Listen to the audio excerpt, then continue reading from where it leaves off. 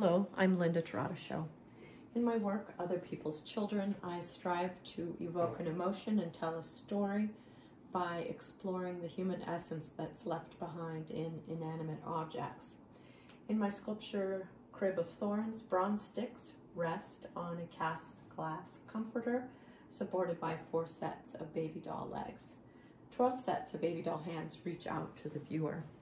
In my sculpture, Hamsa Comforter, bronze sticks support a cast glass pillow, and acorns that represent strength, resilience, and nurturing are woven together with sterling silver wire. A Hamsa Milagro sits at the foot of the bed to ward off the evil eye in this bed that is a refuge. I appreciate your interest in my work. Thank you for watching this video, and I'm truly honored to be participating in the ArtsThrive 2021 event. Thank you.